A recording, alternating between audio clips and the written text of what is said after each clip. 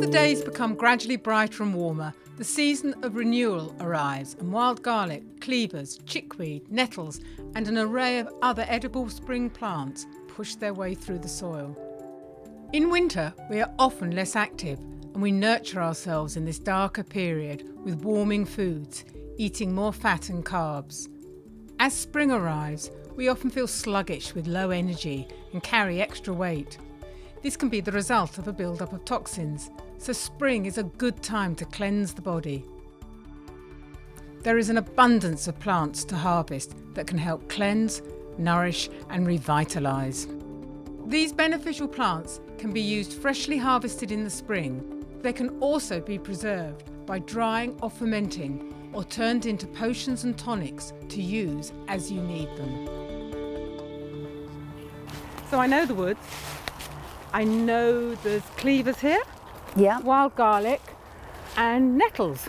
Do you do a lot with nettles? Nettles and wild garlic are the ones I use most. You know, they're that real crossover of what's a herb and what's a food. Yeah, absolutely. They're so high in nutrients and iron. Great for psoriasis, for arthritis, eczema, anti-inflammatory. And it's a good time of year to start taking nettles as we approach the hay fever season. Absolutely. Look, here's some here. Oh, that looks good. Yeah, really lovely bunch. We pick some. Let's. Gorgeous colour, aren't they, when they're young? This is the best time to pick them. Make absolutely delicious soups. Yeah, lovely tea, infusion. Or we can make an infusion when we get back. And if you see the leaf there, you see the tiny little stingers. And if you just squash it flat, you don't get stung. One thing that a lot of people don't know about nettles is that the root can be used as well. Oh yeah. For enlarged prostate. Oh really? Problems. Yeah, for really? men. Yeah, I never used the root. That's a good thing to know.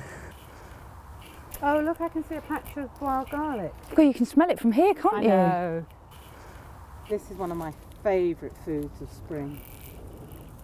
Got all the benefits of garlic with chlorophyll. Lots of antioxidants and antimicrobial activity.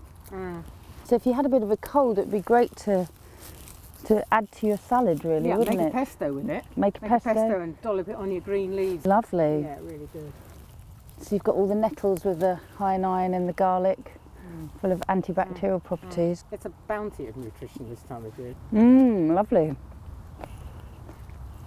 And once you discover a patch, you'll just go back every year to harvest it. Thanks for showing me.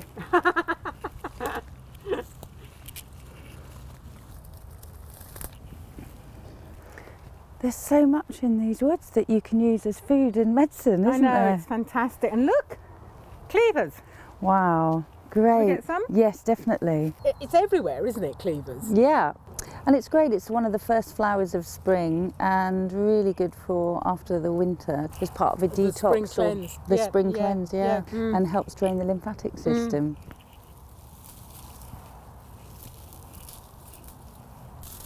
So it's the same family as bedstraw. Is it? Yeah, and the bedstraw used to be strewn on the floor and its scent would be like mown grass. But the cleavers, if you look at the cleavers, it's got like tiny little hairs on it. It looks a bit like a bottle brush. So you can just see how in the olden days they would have used this as a lymphatic drainage and how they had imagined using that like a pipe cleaner, clearing the lymph system. I love the way nature devises different strategies to disperse the seeds of a plant. With the case of cleavers, it creates a sticky seed that sticks to you and then gets dispersed somewhere else. Okay, let's take this home. Lovely. The foods and herbs of spring are key to a cleansing diet. You can use them to cleanse and support the liver, kidneys and lymphatic system, improve gallbladder function, improve skin conditions, cleanse and strengthen blood, rid the body of parasites, nourish beneficial gut bacteria, and improve immune response. Oh, it's a nice colour. Good health. Good health. That's lovely. So Julia, will you tell us a little bit about some of the herbs we picked this morning? Well, we've got the cleavers here, also known as goosegrass. Traditionally, it's used for lymphatic drainage, for swollen glands, sore throats, that kind of thing. It's also anti-inflammatory and a slight diuretic. We've also got some lovely chickweed here. I think it's called chickweed because they used to feed it to chicks when they're little. It's got beautiful little white flowers in it. Traditionally, you'd use it for eczema or psoriasis, a kind of itchy skin complaints. It's very cooling and soothing. We've also got some dandelion root here and some dandelion leaves.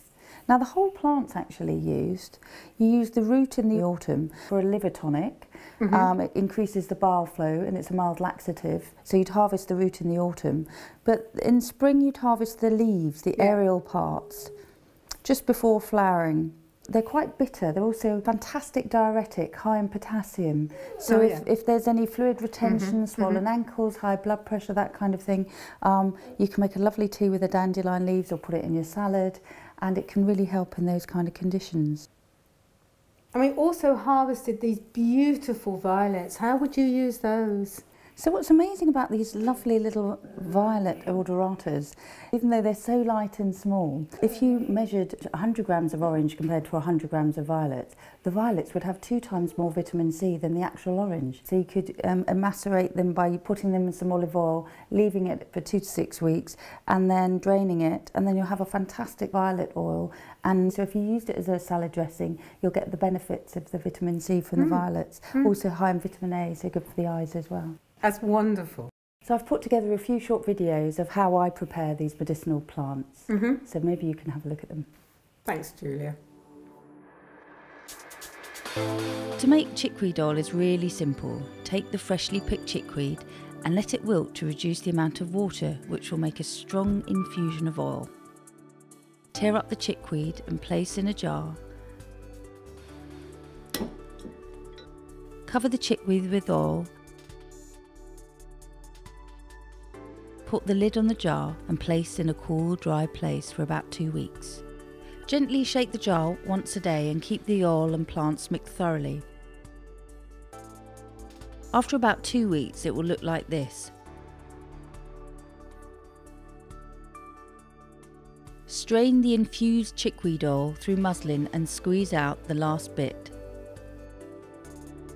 This maceration of chickweed oil can be used to make ointments or can be used directly on the skin to help with things like eczema or psoriasis. It stops that itchy feeling. So once you've got the chickweed oil, you can make a chickweed ointment. To make chickweed ointment, you'll need 20 ml of an infused chickweed oil, 2 grams of beeswax and a 30 ml jar. Place the oil and the wax in the top half of a double boiler over a low heat. Stir gently with a metal spoon until the wax is dissolved. Remove the mixture and pour into a clean jar, and at this stage you could add a few drops of lavender oil to make it smell really nice. Let the oil set before you place the lid on top. Chickweed ointment can reduce inflammation and can be used for itchy skin conditions. Dandelion skin tonic is a great revitaliser for normal skin. To make the tonic, you'll need a generous handful of dandelion leaves, a tablespoon of dried thyme, a tablespoon of lavender flowers if you wish, and 300 ml of boiling water. This is really simple, just infuse all the herbs in the boiling water. And once it's cooled down, you can add the witch hazel and pour into a glass jar or bottle. So this is a great tonic if you've got difficult skin, if you need to take off your makeup or if you've got acne. The infusion of the dandelion leaves are really cleansing. The thyme and the lavender are both antibacterial, so it could be quite helpful during a spring cleanse, and it helps keep your pores nice and clean.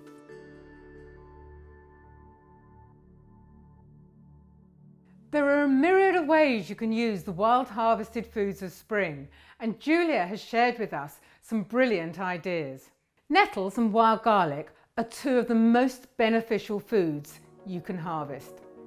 Nettle is a nutrient-dense food high in minerals, vitamins, phytonutrients and protein. Nettle has a reputation as an iron tonic, not just because it contains relatively high levels of iron, but because it also contains amino acids and vitamin C, which are both required as cofactors for iron absorption. Nettles are high in flavonoids, as well as chlorophyll, both of which help to improve the health of the blood and circulatory system. Nettles are particularly beneficial in the spring because of their cleansing properties that enable the liver, kidneys, skin and lungs to all work more effectively. Nettles are helpful in conditions such as arthritis and gout, and commonly used to ease eczema, asthma, allergies and hay fever.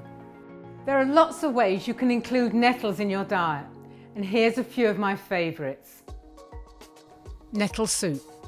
Revitalising and warming for those cooler spring and early summer evenings.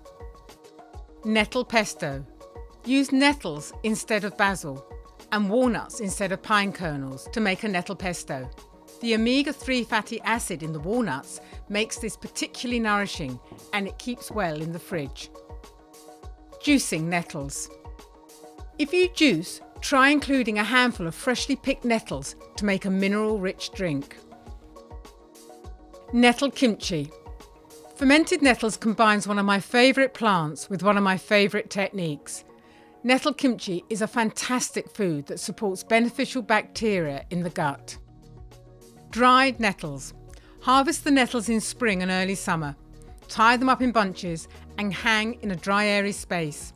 When they are dry, pick off the leaves and store in an airtight jar. Use them throughout the year to make tea. Nettle powder. You can also turn the dried leaves into a powder, either using a pestle and mortar or food processor. Add the powder to your favourite dishes to increase their nutritional value. Sourdough rye loaf with nettles.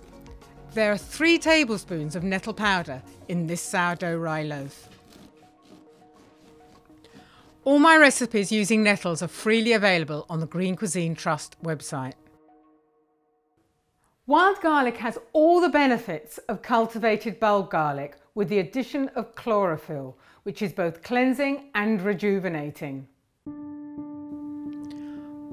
Wild garlic helps increase the beneficial gut bacteria and is a useful remedy for problems of the gastrointestinal tract. Wild garlic is antibacterial, antibiotic and antiseptic, and particularly effective in reducing blood pressure and hence heart disease and the risk of stroke. You can chop up wild garlic and add it to any savoury dish. Frittata, quiche, potato gratin or risotto. Wild garlic grissini. I make wild garlic grissini. They're great to dunk in your nettle soup. Wild garlic oil. Create a flavoursome oil by infusing wild garlic in olive oil. Wild garlic dressing. Blend a handful of wild garlic leaves with olive oil, balsamic vinegar, salt and pepper to make a great dressing for a spring salad. Wild garlic sauerkraut. The nitrogen and sulphur in the cabbage helps flush out unwanted toxins. The wild garlic helps increase the beneficial gut bacteria. This combination creates just a perfect cleansing food. All my recipes using wild garlic are freely available on the Greencuisine Trust website. There are many cultivated spring vegetables that can be added to a spring cleansing diet. Asparagus is a great food to eat during a cleanse, as it supports both the kidneys and the liver. Artichoke has a mild diuretic effect on the kidneys, ensuring proper removal of toxins once the liver breaks them down. Broccoli sprouts dramatically increase liver enzyme stimulating activity. Cauliflower is rich in sulfur compounds, which supports the liver's detoxification pathways. Beetroot contains vitamins B3, B1 and C, beta-carotene, iron, magnesium, zinc and calcium. These are all necessary for optimal cleansing and great for gallbladder and liver health. Chlorophyll containing foods. All green leaves contain chlorophyll, Wheatgrass and sea vegetables like dulse are particularly good, helping to bind with toxins and remove them from the body. Learning to recognise, harvest and use the healing properties of plants deepens our knowledge and understanding of how foods and herbs support our well-being.